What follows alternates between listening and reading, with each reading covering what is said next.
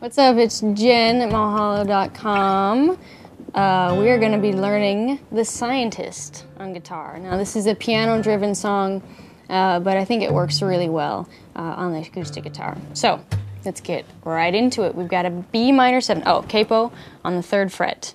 B minor 7, just like B minor, without the 4th finger.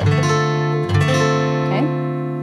To G, to D, D sus 2. Just lift off your middle finger. So again, B minor 7, this is the intro and the verse. D, so it's learning 2 sections in 1. Okay? That's really, really mellow. G, D, D sus 2. B minor 7, G,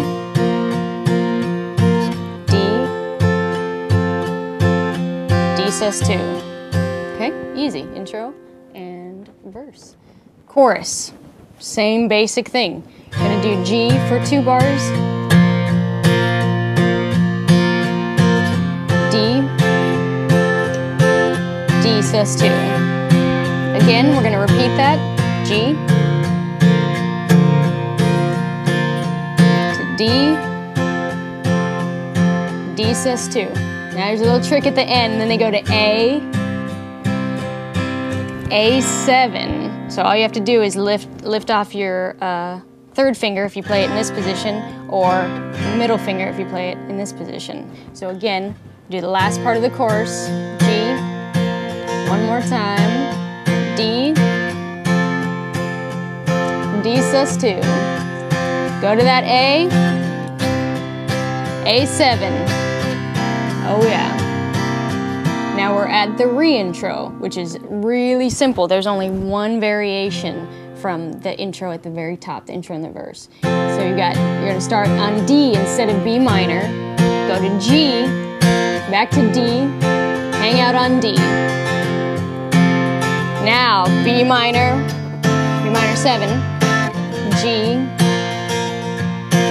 D, D sus 2. So one more time for that re-intro after the chorus. We'll go out of the chorus. A. Now we're at the re-intro. Go to that D, G, D, and just hang out there. B minor 7, get that bar chord. G, D sus 2. Okay, and here's the last part, which is just the outro. Really, really simple. All chords that you already know, that we've already played. B minor 7, G,